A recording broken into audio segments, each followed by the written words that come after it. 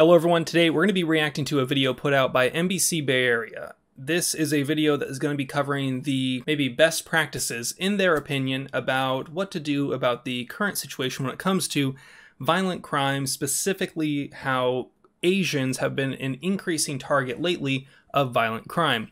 We're going to watch the video, kind of react to some of the advice that it gives, and then maybe continue that discussion a little bit after. If you're looking for a way to support the channel, if you use the link down in the description to my merch website where we have all this cool stuff, if you use that link and then buy anything else in the store, it helps support this channel and I would very much appreciate that. Without further ado though, let's get into the video. So here's the title of the video, How to Be a Better Bystander. Remember these 5 steps if you witness an attack. We're going to actually watch this through and then we'll kind of react to it.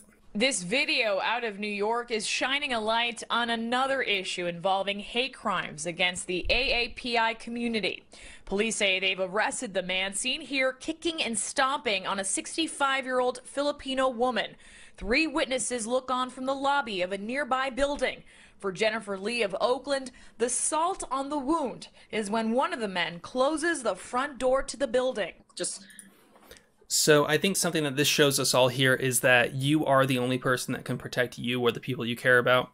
The police can't always be there. Security guards are often told not to intervene. Even if someone wants to help, maybe they don't have the physical capabilities to help you. If your attacker is someone that is very large, like it appeared to be in that video, maybe the people around you don't have the necessary strength or skill it would take or the tools it would take to effectively stop them from potentially murdering you. And is that something that you want to be caught without? I don't know. So when it comes to your own self-defense, your own protection is your own responsibility. And I've seen a lot of people lately, especially within the Asian communities, encouraging people to learn basic self-defense tactics and maybe potentially carry a tool that would help you actually increase the amount of force that you could output.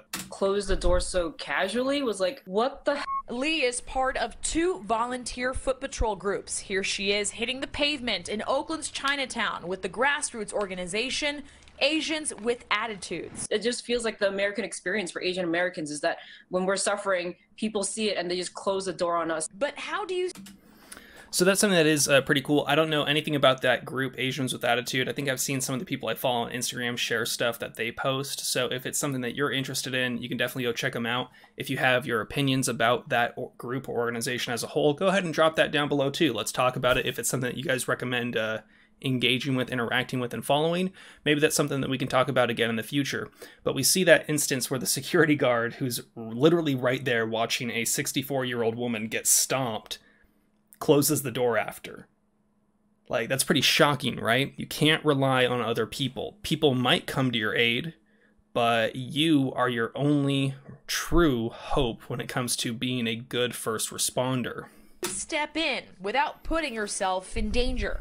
That's the question we asked Jorge Arteaga with Holla Back, a nonprofit that is teaming up with the group Asian Americans Advancing Justice to host virtual training sessions on how to be a better bystander. He says too often, people's first instinct is to whip out their phones and press record. Make sure someone is helping this person before you just stand there to record. Here are Holla Back.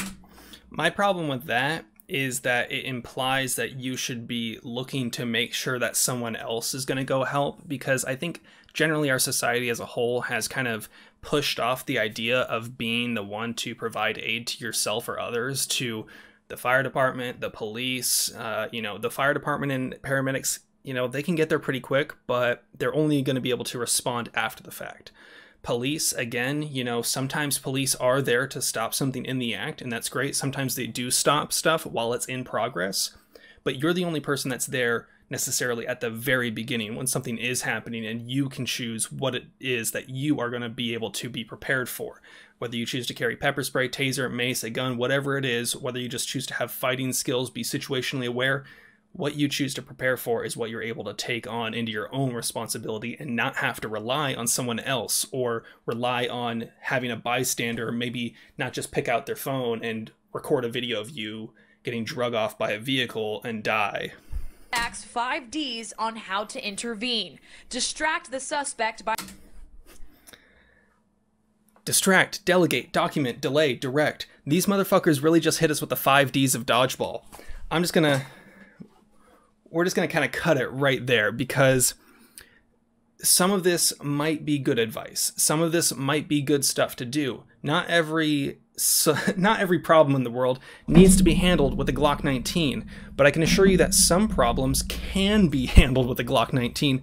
Maybe you choose to carry pepper spray or a taser. I don't know. Whatever it is that you choose, understand your equipment, know how to use it, and be prepared to actually do something. Have the tools, have the necessary skill set and training to protect yourself. You can't rely on someone to distract, delegate, document, delay, and direct.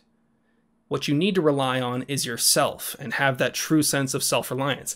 I think it's great that these groups are organizing and trying to bring awareness to this, but ultimately I think people are going to be focusing a lot on the wrong problems. They're going to say that it's white supremacy that is causing all this violence. No, it's more so socioeconomic issues in society, the drug problems, crime as a whole, mental health, all these other big issues that kind of dictate how people interact with each other in society. That's really what we need to be looking at. And unfortunately, it seems like right now they're just saying it is only white supremacy or only specifically white people being racist that is the problem. Really, we know it's a whole lot more than that. We have a drug problem that is continuing to put people in jail. It's affecting poor people disproportionately. We have all these big socioeconomic issues in the world that we need to be focusing on, but it seems like they're just going to, again, just kind of push it off, and we probably won't see much of this anti-Asian hate in a few months. I have a feeling, like with most things, the media will eventually lose interest in this, but that doesn't mean that crimes against Asians won't still be happening at a disproportionate rate. So does that mean that you need to stop being prepared? No. Does that mean that you need to live in a sense of paranoia? Absolutely the hell not. Keep in mind, just because someone chooses to have tools to protect themselves, even if it's something as simple as pepper spray, this palm pepper spray is like $10. Slips right into my pocket, super easy, you can hardly even see that.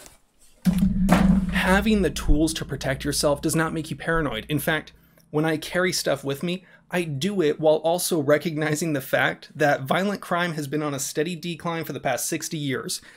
I was born in 1994. That means that as a whole, I have basically never lived in a safer time to be alive when it comes to general trends as a whole, which don't necessarily dictate certain areas. But again, violent crime, national decline. Simple as that. You are safe, generally. You can find yourself in unsafe situations. That's why you get to choose what sort of level of impact do you put on your day-to-day life and what sort of preparedness do you wish to live at that allows you to be prepared for the unlikely events. That's ultimately up to you. Personally, I carry a gun on me because it is a very small amount of weight and discomfort and inconvenience to have it around with me. Carrying about 2 pounds of extra weight on my body on any given day doesn't really impact how I interact and do my day-to-day business. Most of my friends that know me really well know that I have this YouTube channel, know that I carry a gun. We'll be out, we'll be having fun, going out in the city for the whole day. We'll get back to the house and I'll take my gun off and they'll be like, you were carrying this whole day? Or sometimes I won't even take it off and it'll just randomly come up and someone will be like, were you carrying today? And I'll just lift up my shirt. It's 8 p.m. by this time. I've been hanging out with them for like 6 hours and they don't even know. So the mild inconvenience of having something even just as simple as a little thing of pepper spray, super small. Does that mean that you're living in fear? No. Does that mean that you should live in fear? No. I think that your mental health is also important and that you should balance your preparedness to what sort of impact that puts on your daily life. Because if being super prepared for everything all the time means that you have a resting heart rate of 120 and you die at age 40 because of a heart attack from stress, not exactly a good thing. You can kind of find a balance of what it takes for you to feel prepared, feel comfortable without living in fear and living in a state of paranoia. And ultimately, I think that's how you should kind of try to live your life. I understand that everybody's situation is different and not everything is going to be possible for every person. So if anything that I'm saying seems like it's coming from a point of privilege, okay, yeah, sure. I live a good life. My life is good and that's great. I'm happy for me. Hopefully you're happy for me as well. If you don't live in a situation like that, I understand that everybody's life is different and I'm sorry about that. You guys know the drill though. Have fun, be safe, stay dangerous. Peace.